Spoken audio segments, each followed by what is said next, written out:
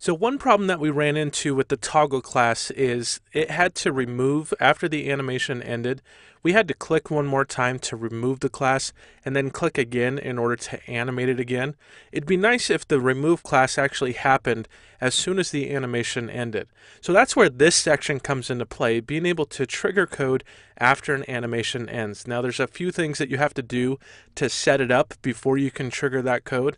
And there's some code you have to get from the Animate CSS documentation before you can do that.